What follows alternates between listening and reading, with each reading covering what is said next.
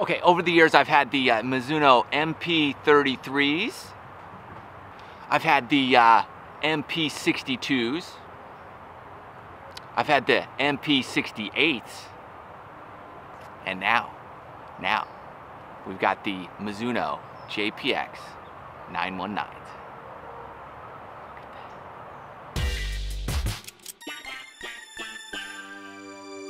Okay, so in this video, we're talking about what you do when you get a brand new set of irons. Now, you should have been fitted, so everything's, fit to your specifications. Mine are, these are 2 degrees flat for me, standard length. And so I've got the Dynamic Gold S300 105 shafts in here.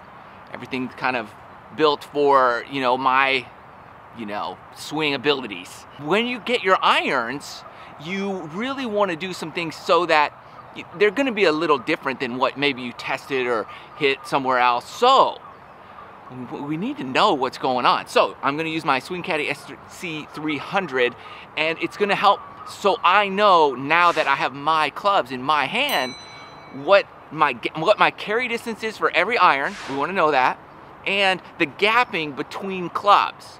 And with this set, I got the 4-through gap wedge, and I also want to test out my pitching wedge and gap wedge to see if I want to keep those in the bag or go to, let's say, my SM7s for my pitching wedge and gap wedge, sand wedge, lob wedge. I use it for my sand wedge and lob wedge, so I definitely want to make sure the gappings are correct and there's not too much distance between, let's say, my gap wedge with this set and my sand wedge from my my Vokey SM7s.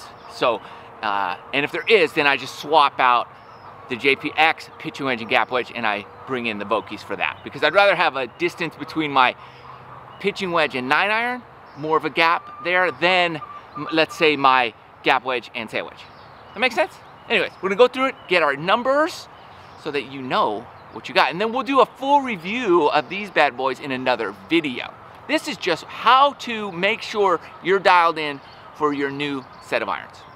Oh, and there are links below for all the gear I'm using, and there's a discount link for the SC300 by Swing Caddy. If you're interested in that too, check that out. Get a little discount on this bad boy. So the first thing I'm gonna do to start is compare my new gap wedge with my SM7 to see if we're kind of in the same ballpark in terms of distance and that kind of thing. So let's do it. First up is my old gap wedge.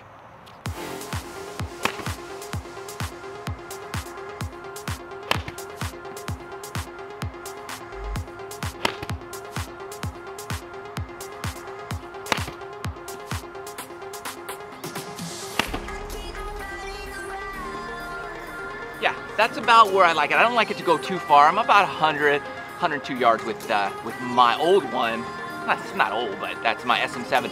So let's see what my my JPX gets.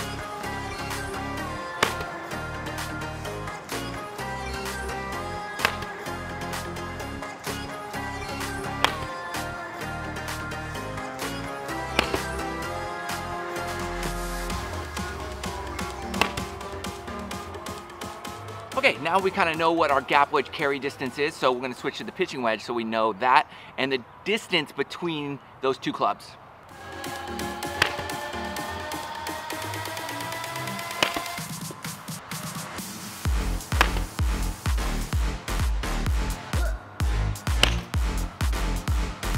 And so I'm going to go through this with my entire set of irons, and just so you know where you're at with each club. So you can do this at the range, in your net, with your launch monitor, whatever you can do to know your carry distance for every club, especially right after you get them.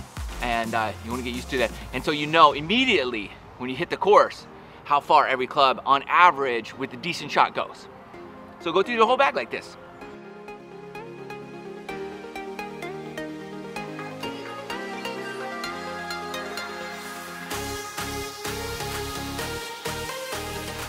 There you go, just a little, well, sneak peek at the JPX 919.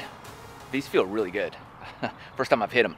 And what you should do when you get a new set of irons, and really what's important. It's carry distance is going to be your key factor in knowing what you could do out on the course. So know your carry distance with your irons, especially when you get new irons.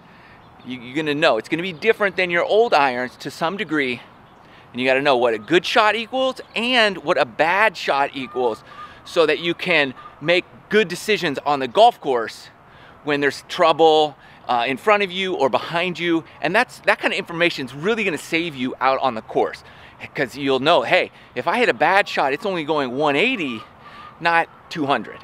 And where's trouble, or where's your miss? Anytime you get new clubs, this is information you're going to need to know. So comment below, let me know your thoughts, and we'll do a full review on these coming up really soon. So thanks for watching. Love you guys.